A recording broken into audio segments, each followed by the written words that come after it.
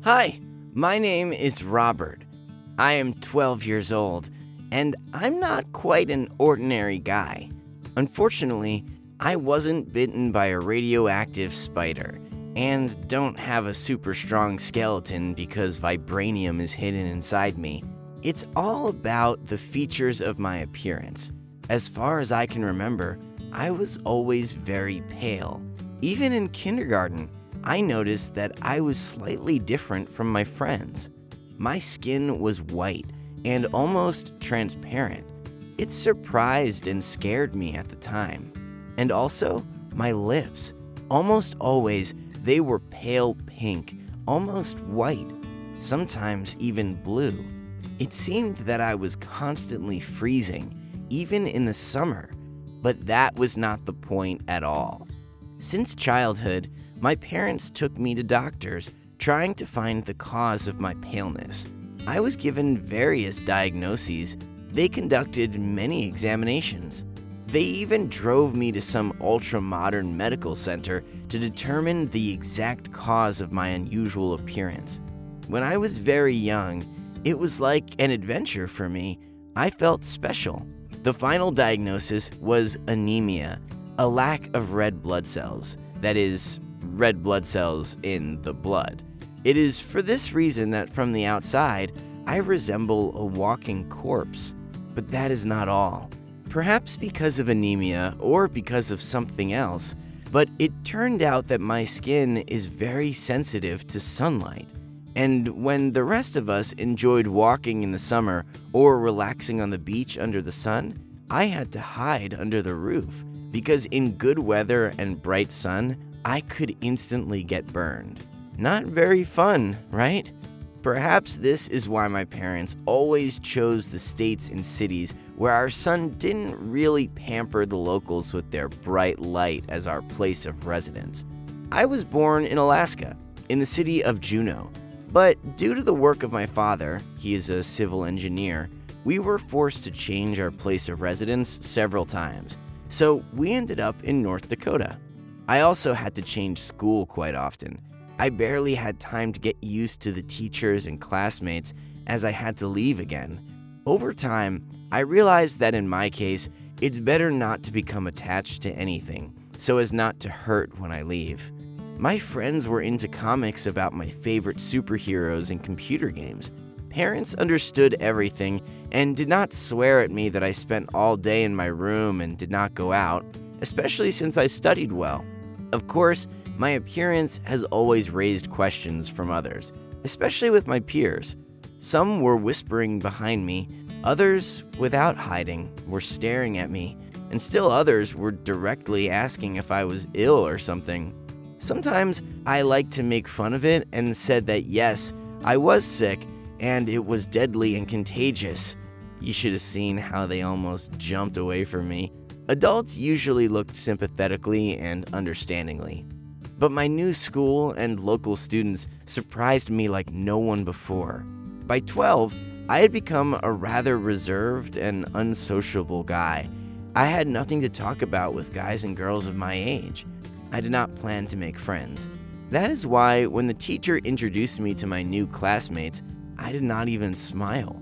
I went into the classroom, took the last desk in the last row near the window. I didn't look at anyone. No one said hello to anyone. At the break, I turned on my favorite music in my headphones and played a game on my phone. Of course, after such behavior, no one thought to approach me. That is exactly what I achieved.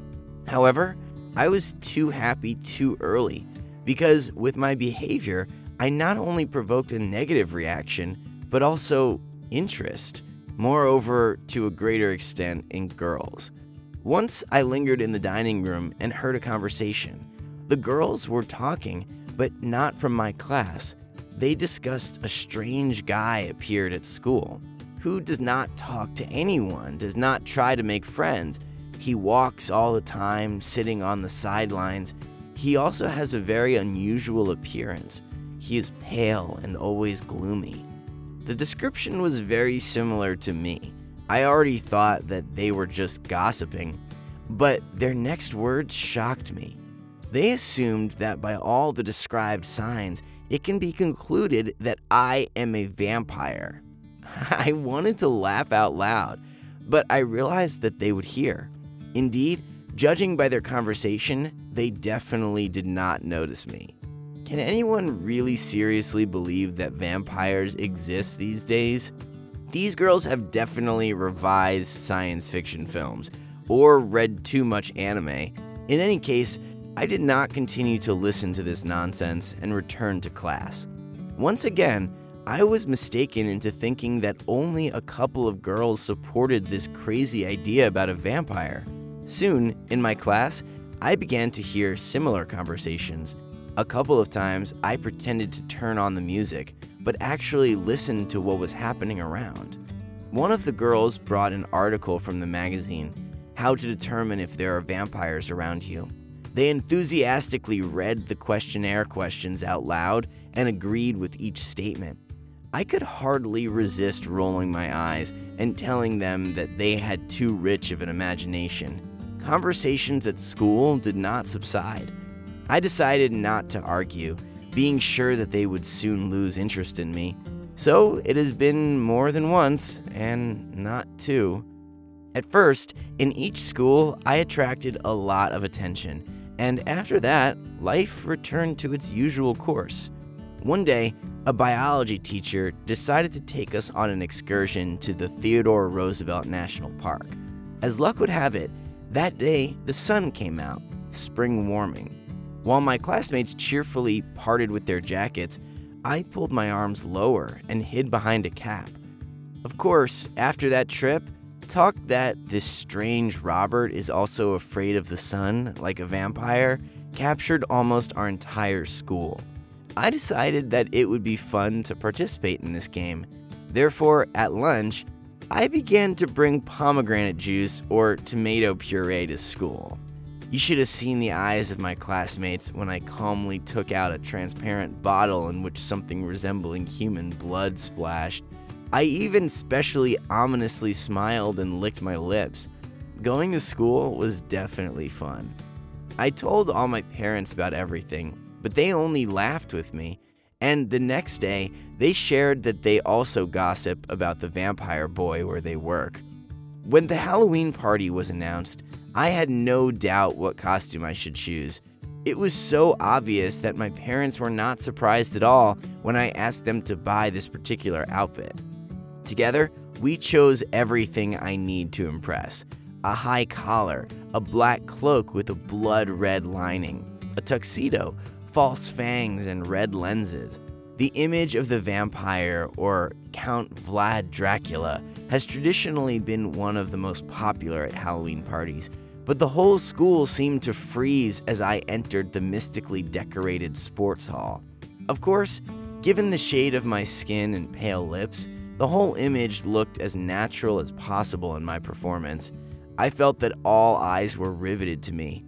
At some point, even the thought flickered that it would be great to grab the first girl standing next to her and dig into her neck with my fangs.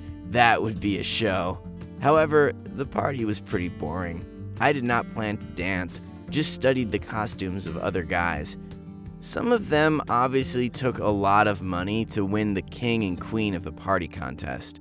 Who was not there? The Mummy, Iron Man, Hulk, Groot, Captain America, Minions, Chucky dolls, ghosts, zombies. Among such a set of costumes, I did not expect at all that it was my costume that was recognized as the best. I was very embarrassed when they called me to the stage to hand me the crown. The queen of the party was a girl in an Annabelle doll costume. Of course, according to the law of the party, we had to dance a slow dance at the end of the party as the king and queen. We did not break traditions and took our place in the center of the hall.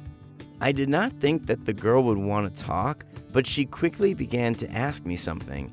I answered in monosyllables, hoping that the conversation would quickly end. And suddenly, among ordinary ones, a question like, "Where did you come from?" and "What do you do in your free time?" she asked me to bite her.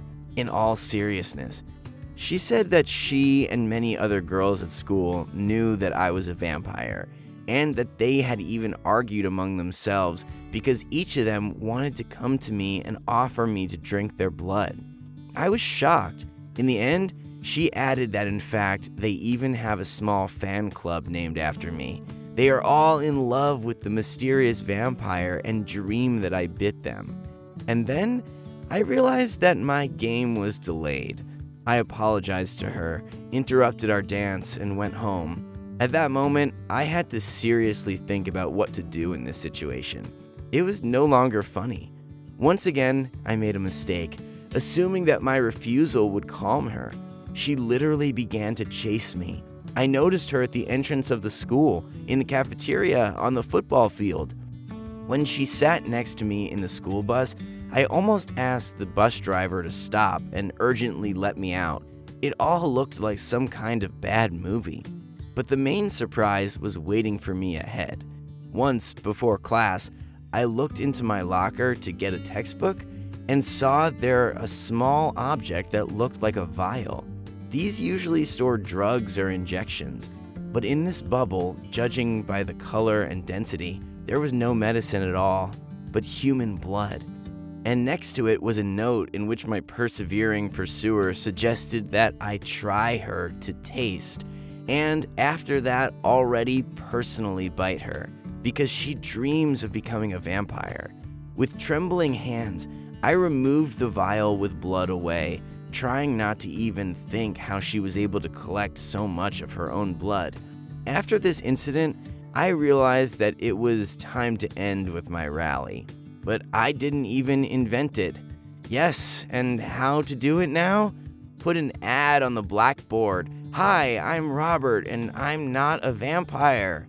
Somehow stupid, agree? Maybe you will advise me what I should do in this situation. It cannot go on like this anymore, that's for sure. But I would not want to seem like an idiot in front of the whole school. I will be grateful for your advice in the comments. Also, tell me if you liked my story, and share some topics that you would be interested in hearing about in future videos. See ya!